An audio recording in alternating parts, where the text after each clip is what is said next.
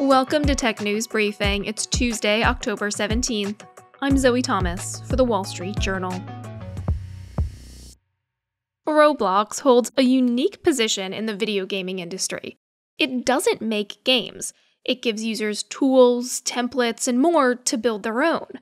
And so far, millions of games have been created on the platform. But as competition increases in this space, the company has to figure out how to expand its users and adapt to new technology. At this year's Tech Live, Roblox founder and CEO Dave Baszucki sat down with our reporter Sarah Needleman to talk about this. Here are highlights from their conversation. These days, the company is trying to attract people 17 and older. What are you doing, Dave, to make this platform appeal to this older cohort? How do you make Roblox cool for the college-age kid? Sometimes when we talk about our platform, we like to share this vision of reimagining how people come together to learn, to play, to work together. And we've seen over the last 3 to 4 to 5 years a lot more than just playing. We saw in the midst of COVID, people doing their high school graduation. More and more we see learning environments, some of which just hit the press today. And since our start, it's actually pretty interesting. We got our start actually organically growing. So all of our growth was organic, and it was driven by the creations that everyone was making on the platform, experiences that are fun to come and hang out with. So to actually make Roblox cool, it's hard for us to do it. We have to make a platform where the content and the creations are cool for those young people to come and play as they start to get older. We have to build a platform that's based on a foundation of civility, so a 9-year-old is safe, as well as a 17-year-old can play something that's a little more engaging. So it comes back to platform dynamics. As you mentioned now, we used to use the term aging up. We don't use that so much anymore because we have more and more 17 through 24-year-olds, and that's our fastest growing segment. We've added things on the platform recently. For example, when someone has a photo ID and we can validate they're 17, we can share a little more grown-up type content, all on a foundation of safety. So it's really like we have to build a platform that organically brings those older people. And now that you have these older players mixed with younger players, what are you doing to protect young children from predators? Because we all know that sort of thing happens online. More and more, we're able to use AI to help accelerate a lot of that type of work. You know, every image, every sound, all of the content, more and more can migrate from human review to AI type review. Okay, so you're relying more on technology to handle some of the moderation. Yeah, and what's really elegant is we always, of course, have humans in the loop and exception cases and all of that.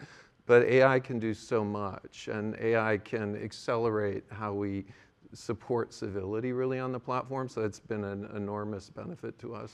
Just this month, Roblox finally launched on Sony's PlayStation. How many new users have you gained so far? Because that's the world's biggest console. This has been really exciting. I would say technically this vision of these 3D creations, whether it's your daughter or some other creator, when they make something, it's going to work on a phone, it's going to work on a tablet, it's going to work on a computer, it's going to work on a console. And in addition to that, the creations on Roblox over time have auto-translate into different languages. So if your daughter made a creation, it will go live in Japan with really good translation, so a lot of people can experience that. PlayStation surprised us. Since we went live on Friday, over 10 million downloads. 10 million. That's a big jump right there. We cannot come to Tech Live, of course, without and not talk about the metaverse. I mean, sorry, that's so 2022. I meant generative AI. You guys have been really early adopters of this technology on the development side. What's the motivation behind that hustle? Yeah, I think we're in the, there's 3 phases for this. The motivation for us for the last 3 to 4 years has been improve quality and lower cost of a lot of functions that humans have done. So trust and safety, image moderation, automating a lot of that, making that work better.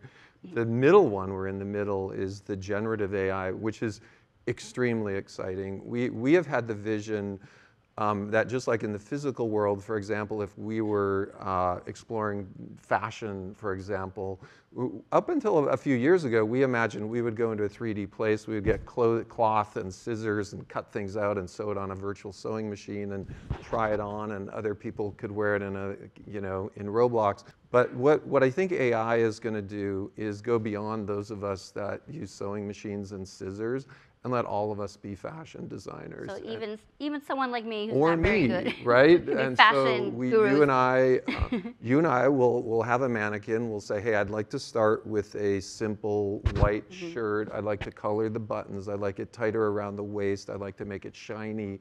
And we'll be able to support those type of things over time. Is generative AI something that can be applied to the player, the user? I mean, not just the person developing it, but is there a way for generative AI to work for the kid who's playing and having fun on the platform? So I think the third wave that gets really interesting, for example, is players on Roblox designing their own interactive avatars. We're going back to, in history, we would like George Washington to appear in our experience, and George Washington will be driven by an LLM that has scanned all of human knowledge and will start to be a pretty interesting person to talk to. Thank you so much for Thank coming. you. Okay. That was Roblox CEO Dave Baszucki speaking with reporter Sarah Needleman. For more coverage of Tech Live, head over to techlive.wsj.com. And that's it for Tech News Briefing. Today's show was produced by Julie Chang with supervising producer Melanie Roy. I'm Zoe Thomas for the Wall Street Journal. We'll be back tomorrow. Thanks for listening.